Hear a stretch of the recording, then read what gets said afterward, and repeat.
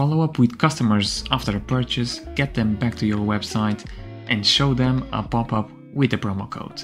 All of that can be done with Web Connect, and it takes a single action to enable all of them. Check it out. Alright, so now we need to know where to find Web Connect and how do we install it. And to get started, we will go to Tools on the top left and we will click Web Connect over here. As you can see, this page is very simple. It provides a code and it also explains for what you can use Web Connect. We will click to copy to the clipboard, and then just for you to have a look, you can see that this will work for pop-ups, visitor tracking, notifications, and in other words, this will work for automation, web push notifications, and pop-ups. So let's see now how we install this code. So I will be using WordPress over here. Doesn't really matter which platform you're using. As long as you can place the code in the head of the page, this will work.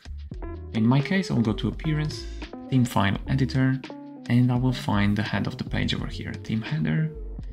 And as you can see, the head starts here and it ends right here. What I will do is to place the code right here and then update file.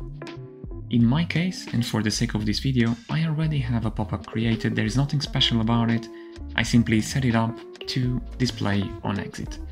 And as you saw, I installed the code, so let me try to exit now and it should show. Alright. There you go. So it's very simple.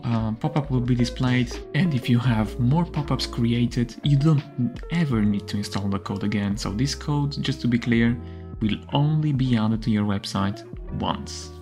And the other scenario here would be that if you have an automation set up, there are a few conditions here that will work with this code as well, which are purchase condition, and you will then be able to track abandoned carts too. So you will trigger this automation with abandoned carts, events, or visited URL. All of them will work with the same code. So the installation only happens once. You won't ever have to do it again.